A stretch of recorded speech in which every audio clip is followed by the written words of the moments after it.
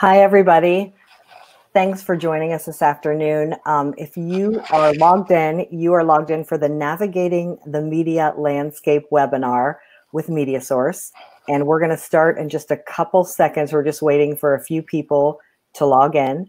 I just want to say thank you very much for joining us today. I'm really excited to share new information with you. I'm Lisa Arledge-Powell, and I'm with MediaSource. And many of you were with us last week. I was on the PRSA national webinar about digital communications during the crisis of COVID. And it was really well received. But what I wanted to let you know is a lot has changed in the past week. So I'm here again today. I'm excited that I have with me Shannon McCormick, who is our Director of Public Relations. And she's going to talk a lot about talking directly with journalists. Shannon. Yeah, hi, I lead our team of extroverts at MediaSource, if you will, and we're the team that's talking to the media all day, every day. We're really trying to stick close to the journalists in this difficult time. So I hope some of the information that we've learned and we share with you will be helpful today to the journalists and, of course, to you. Yeah, thank you, Shannon. So MediaSource, we are a PR firm and we deal a lot with the media, and Shannon's going to talk a lot about that. But we get exposure for organizations through media outreach, social media. We do a lot of video content, and a lot of our clients are hospitals and healthcare brands who are on the front line right now. And so we have a pretty good point of view, and we really are hopeful that some of this information we'll share will help you. So let's get right to it. A quick housekeeping reminder as we get started that there is a chat function and you guys can ask questions as you have them. Great. All right. Thanks, Shannon. Okay, so let's just talk about why it's so important for us to understand what the news media wants right now. Well, there's new research that just came out, and it is showing that most people, up to 90% of us, are consuming 24 hours of media in a week. So that means people are home, they're social distancing, they don't have a whole lot to do, so they are in front of their screens. So given that we're all glued to our screens, here's what Shannon and I are going to talk about in the next 30 minutes. We're going to tell you about the landscape. What has changed with the media landscape even in the past 7 days? The second thing is journalist feedback. Shannon's team is talking directly to journalists, and she's going to tell you what they're saying. We'll translate that into tips for communicators. We're also going to look ahead and talk about what we should be watching in the coming week. I'll show you how to download a tip sheet with more resources and then also take your questions. So yeah, as Shannon said, you can be asking questions throughout the next 30 minutes and we will get to them all at the end. And you can also reach out to us directly afterward. So first, let's talk about what has changed, right? Basically, every single thing. And I think you all will agree with me about that.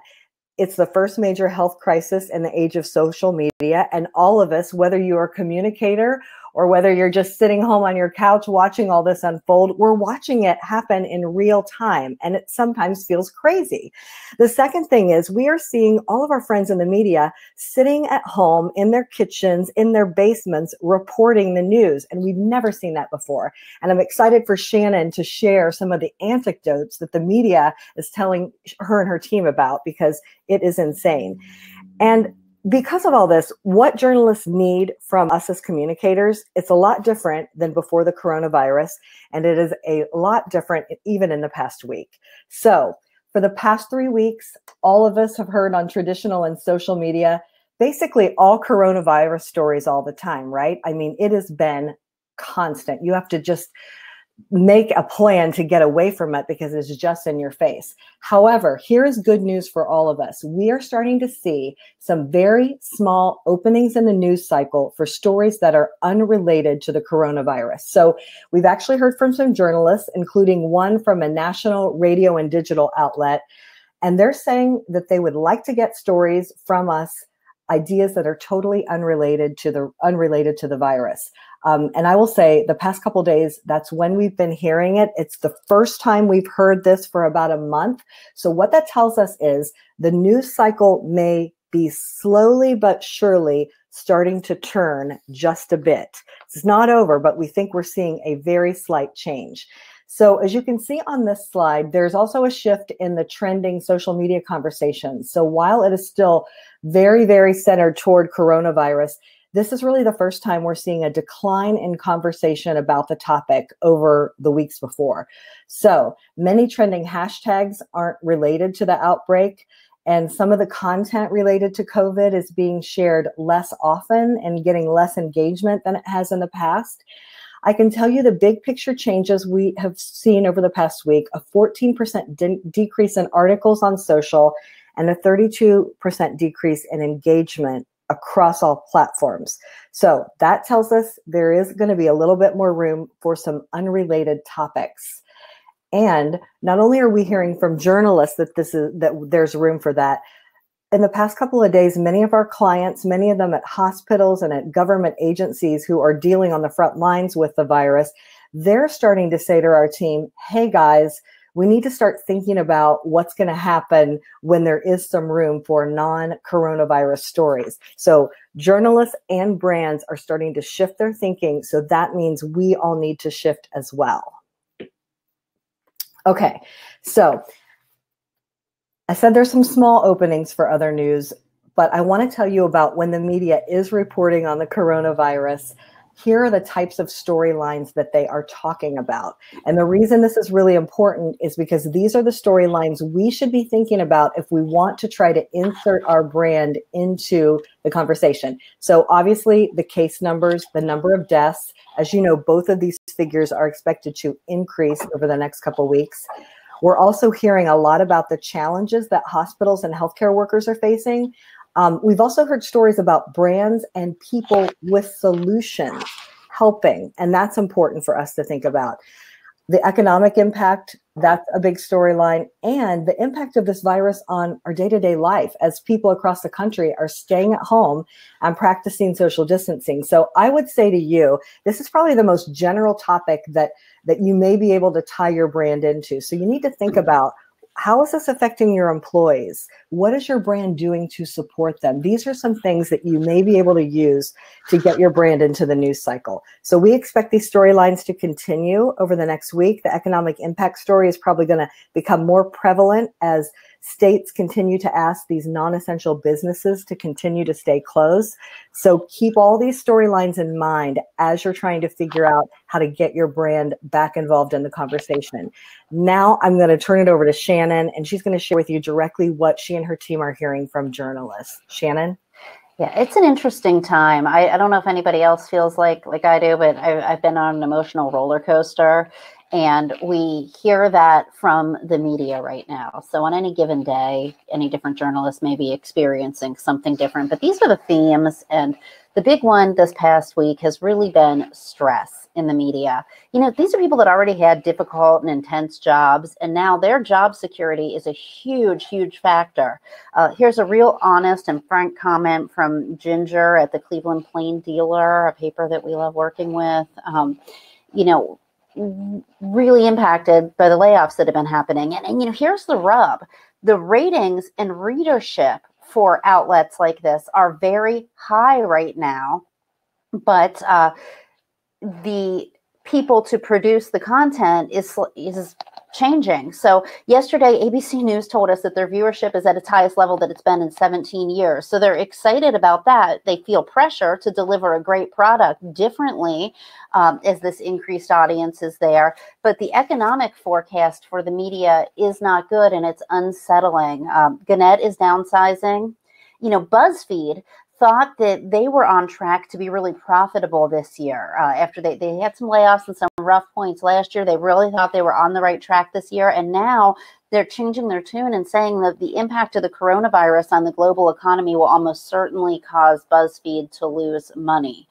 So that's an uncomfortable thing for journalists to hear. And as major media operations downsize their staffs, we are really keeping an ear to the short term and the long-term impacts and what this means to us as communicators and how we may need to pivot or adjust. And we're thinking that by next week, we should have a lot more information to talk about there and be able to talk about, you know, if your contacts are disappearing, what can you do there? It is an interesting time though, because in the midst of all of this uncertainty that journalists are dealing with, social distancing is It's changing the way they gather news and the way they report the news. Live from the living room was not a thing that most journalists thought they'd see in their lifetime. Even networks like CBS This Morning, they're reporting from home. And working at home isn't just happening at the national level, it's happening in local markets where journalists are kind of MacGyvering their own little studios. This is Pauline Lee. She's an anchor in Milwaukee, Wisconsin, and she's even set up her own teleprompter in her living room. So Pauline, it must be tech savvier than me and is very well equipped there. And this was a good one. So Dave Mazza is a meteorologist here in Columbus, Ohio, and he has like a full green screen and his weather situation set up in his home. And there's this clip that he shared where he was trying to do the weather, and all of a sudden you hear him start like yelling to his family, "Hey, you guys, come on, who let the dog in?" You can't see the dog, but clearly like the dog is at his feet and has gotten into his workspace. So he had a furry coworker showing up, all kinds of just different distractions. I saw a weather person here in Columbus have his child do the forecast with him because his kid was at home and needed something to do last night. And that was funny. The takeaway here, though, is journalists are different right now. You know how they used to be pretty abrupt with us PR people sometimes us with them. I would just say now more than ever, make sure you're using compassion in dealing with the media. And remember that these journalists are on the front lines too. They are first responders. They are people who can and do get sick and catch COVID-19. Chris Cuomo, oh my gosh, can you imagine being on national TV and having this virus? He's doing an amazing job. Journalists are also showing us their humanity and their home lives in a totally different way. You know, typically it's a journalist who's trying to get their interview subjects to show emotion and cry on camera. Well, what a big role reversal we're seeing. Hoda cried last week about a donation from Drew Brees, making a donation in New Orleans. Robin Roberts shed tears on Good Morning America when showing a text from her niece, who is a nurse. Now, keep in mind, these are people that have a public persona, but a lot of times they don't talk about their families publicly. We certainly don't see them in their homes talking about their families and showing emotions. That's really different. Chris Cuomo, we've seen a lot of emotion in interviews. There was one very emotional interview he gave about an end-of-life situation, and then he threw it back to Don Lemon, who had to jump in, and he was emotional. You can tell that these journalists have been living 24/7 with this one singular story that they're telling, and that they are feeling this too. So keep that in mind as you work with them. And you know, I've been just trying to thank the journalists for what they're doing, because information is power and is something that's really going to help us in this crisis. Now, I've given a lot of national examples here, and I think it's important to slow down for a minute and talk about the high importance of local media.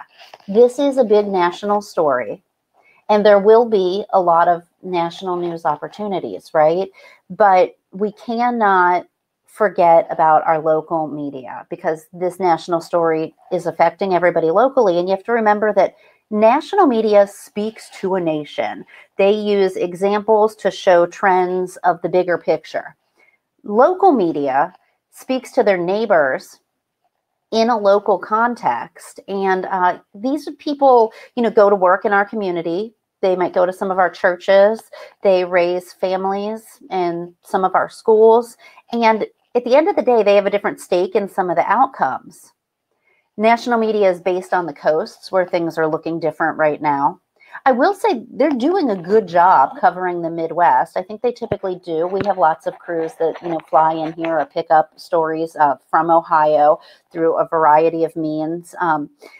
But your local media is a big factor in this, because the national media often gets here because local media can feed the national media cycle. National journalists review, absorb, report what their local counterparts are doing. So I guess what I'm saying here is a good story on a smaller outlet has the potential to feed a bigger outlet. There is a food chain in the media, and it can work for us as PR people. You also have to remember that when this one singular, huge international story is over, it's your local media that are still going to be here to cover your other stories. And it's going to be important to still have those trusting relationships with them.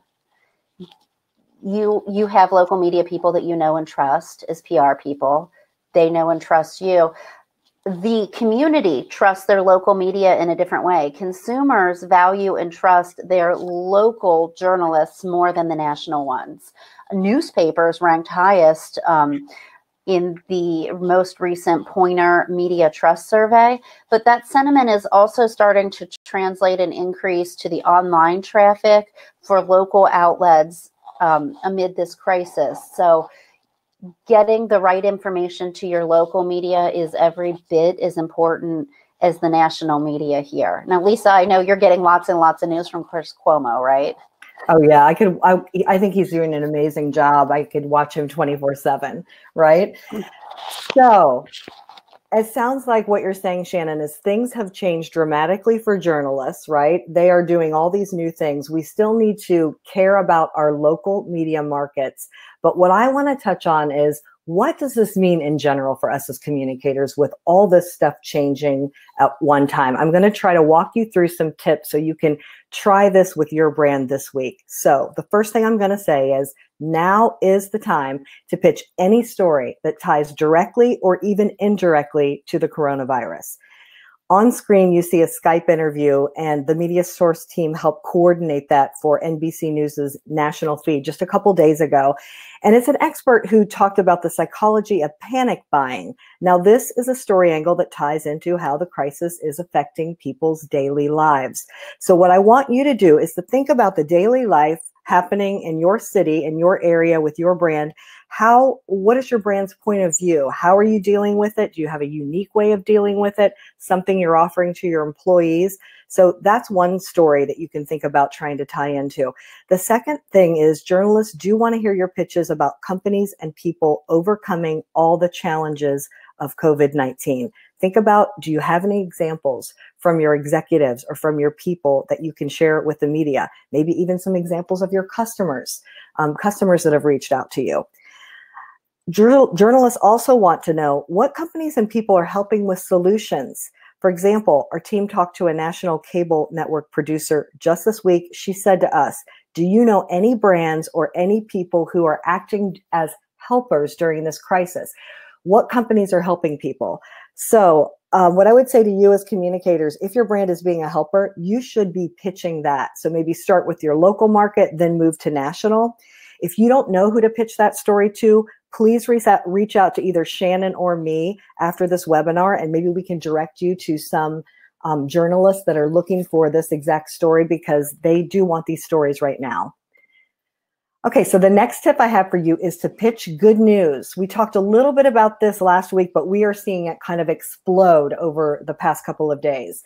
So an example of a good news story is that one that you see on screen. The Getty Museum in California asked people to recreate works of art. And that was kind of a fun, lighthearted story that loosely tied into the fact of all the time that we have on our hands right now, and we can't go visit museums, right? On the right side of the screen is a recreation of a family's spring break trip that they weren't able to take. Shannon pitched that to national media, and I want Shannon to explain why she did, because it's something that we as communicators can learn from. Oh, absolutely. You know, Lisa, this is me trying to be a helper here. There's no direct client benefit to sharing this story with a journalist. For us, this was a friend of a friend had some hilarious stuff on his Facebook page where they were doing these very elaborate photo shoots pretending they were on vacation because their vacation got canceled. And it made me happy. I thought maybe it would make other people happy to know it. So I reached out to a producer at NBC Nightly News. You know, he's a human. He's got a daughter who's not going to have her graduation. And she's very disappointed about that because, well, people aren't getting together in large gatherings. So he's dealing with a lot of the life situations that all of us are, and he's working from home in a different situation. And I can be a helper by offering something that, his bosses will value and they'll want to put on the news. So I told them about this friend of a friend on Facebook doing this hilarious visual thing. He called me back right away, and within a few minutes we were on the phone with this guy, and they did a Zoom interview. And so we're expecting this to air in the next couple of days on NBC Nightly News. And I think that this just builds goodwill, and it will help have stronger relationships in the long term, because we're showing journalists, when we offer them things, no strings attached, right? There was no direct business benefit for me. It's just, I understand your needs and I want to help you. And frankly, they told me that the news people are finding all of the news they have to report, the grim numbers, the tough choices, really pretty depressing, and that they were cracking up and all messaging each other about which photo they liked here. So even the process of making this story was delightful for them in a time when they needed something. And so it felt good to participate, Lisa. I think that's a really good point. And Shannon, I think it's a great tactic. You've always been really good at reaching out to the media and maintaining relationships.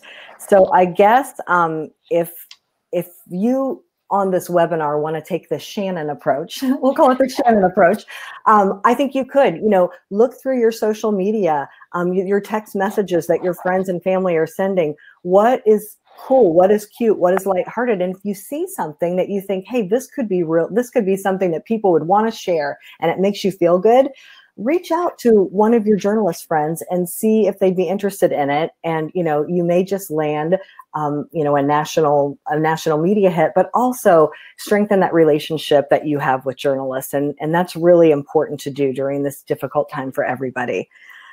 So let's talk about stories that do not relate to the coronavirus. As we've been saying, just the past couple of days, we're hearing journalists say that they're interested now in stories that do not relate to COVID-19.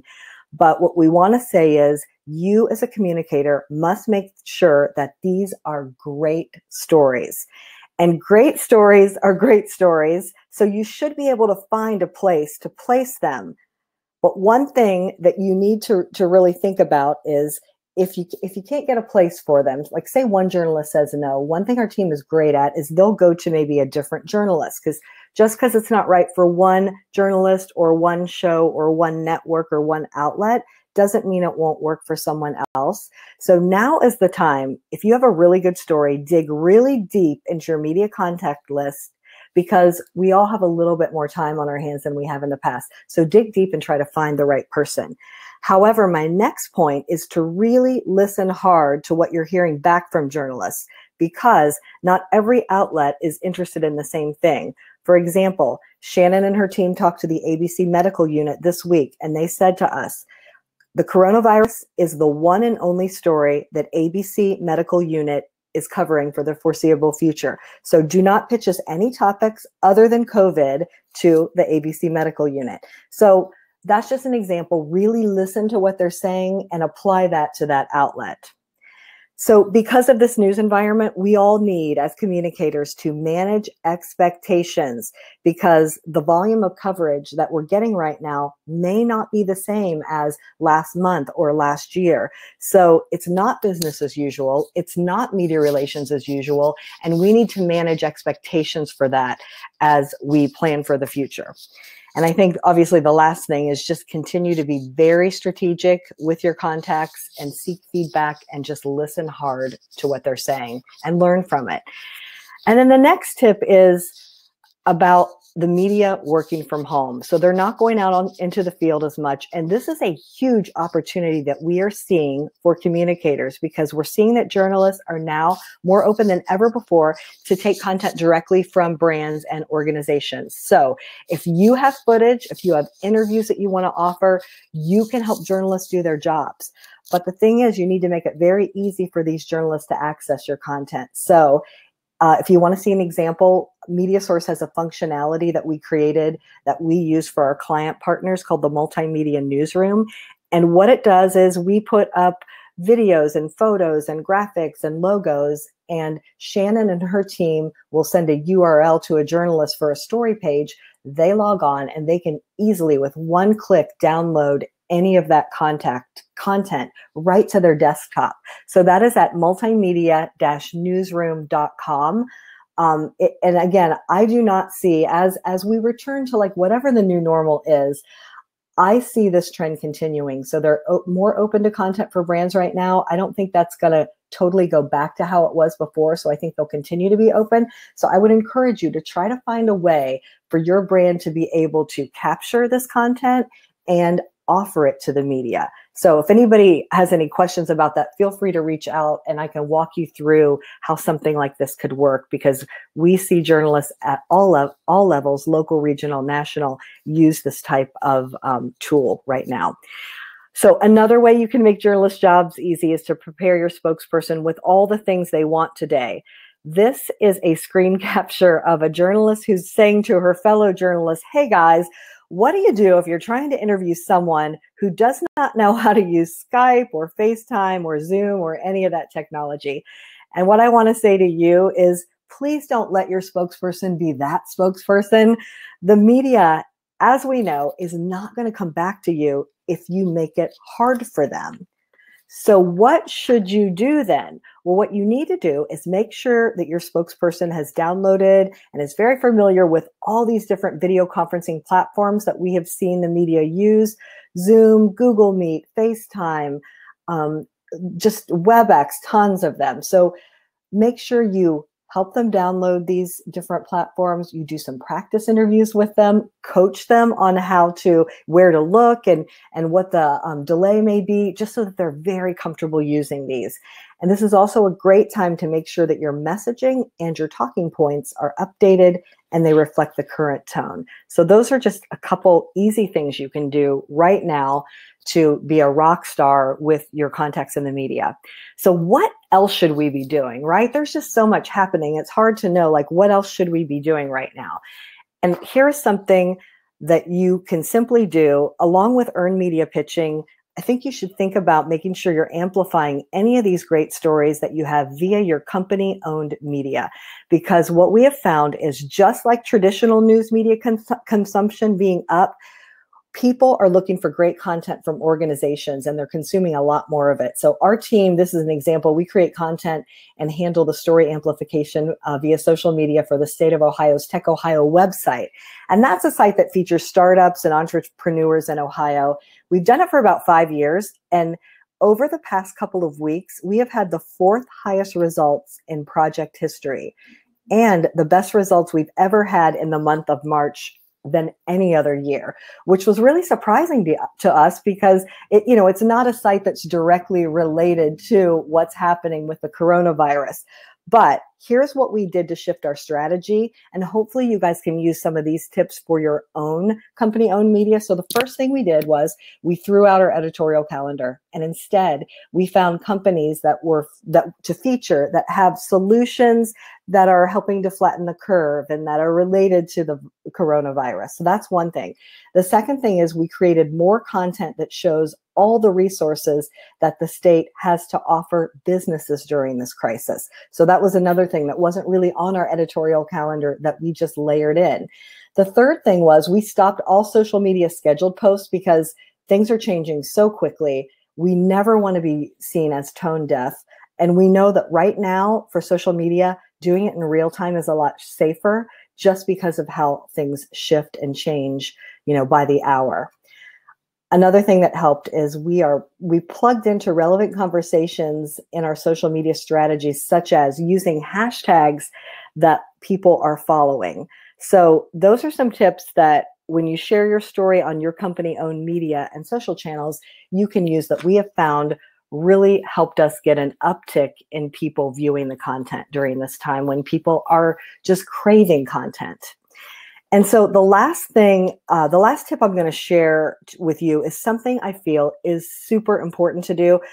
and it is preparing for when things shift to normal. So whatever that new normal is going to be, right? We work with a lot of hospitals and healthcare brands. They're out there on the front lines right now dealing with the media. And what our team is doing, and what I'm suggesting that you should do right now, is start creating your post-COVID-19 strategy. When things shift even more, how are you going to get your brand and your message back into the local and national conversation? What are your strategies? You need to be preparing now to help you in the future, because things are changing very, very quickly. And I want to just pitch it over to Shannon to just talk about the things that she's watching next week. Yeah, Lisa, we're trying to be really predictive here. There are a lot of moving parts, so these are some of the things we're watching closely. A trend, frustration is gradually turning into freedom as working from home is starting to work for some journalists. They're set up, things are going well. That is a good thing. The product looks pretty good. The news cycle right now has some openings in it, but there is potential for it to get much more intense. You know, as the cases and the death toll spike, the news intensity is going to grow.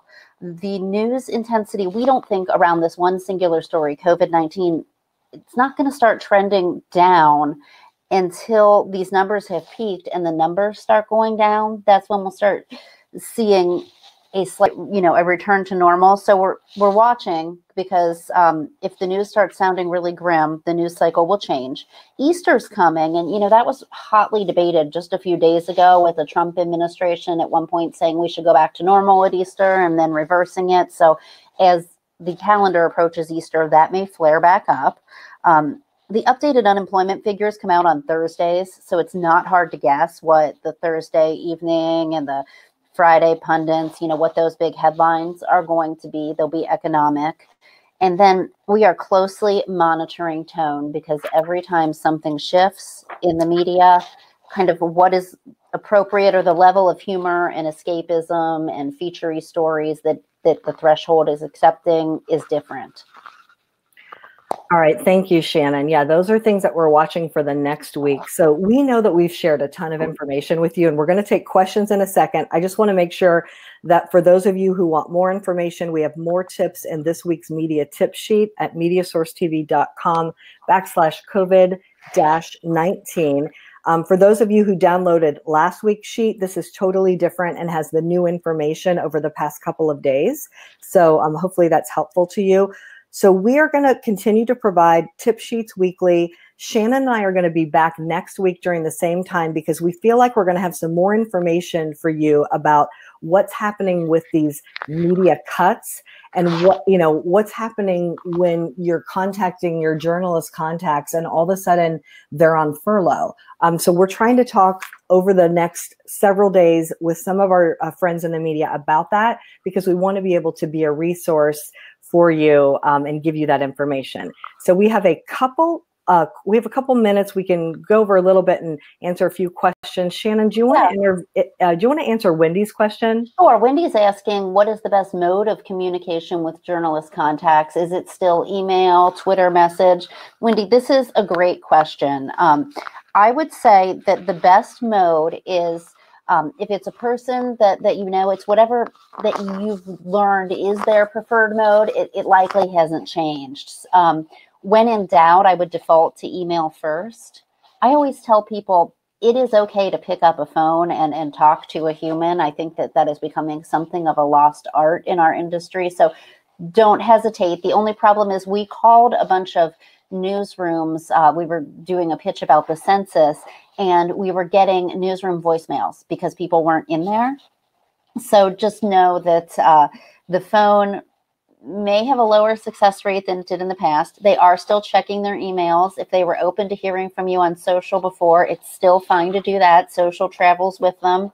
This is not a great time to be sending media kits. We had these packages together for journalists with hand sanitizer and stuff like that, and all these offices started closing, and I don't want to ask them for their home addresses. So I would say sending out media kits or things in the mail is tricky. Phoning an office is tricky, which would say email, or if they're open to hearing from you on social or on their cell phone or have in the past, those are your best bets. Great. Thanks, Shannon. And we have time for one more question. This is from Mark. And Mark is asking, as many companies are cutting back due to decreased demand for products, are we seeing as an agency a decrease in the demand for our media services from clients? So, Mark, I will say this, we are really watching to see what's going to happen. But I think what happened in the past month, like I said, many of our clients are healthcare and hospitals. So they were kind of dealing with the crisis at hand. And then they've been really depending on us to be planning the strategy and dealing with some of these things that don't have any direct relation to, what's happening right now.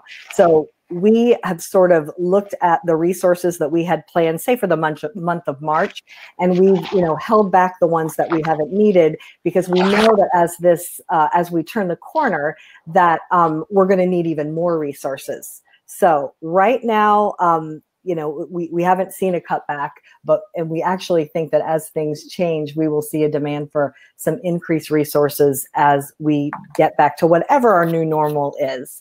So with that, I just want to say thanks, everybody, for joining us.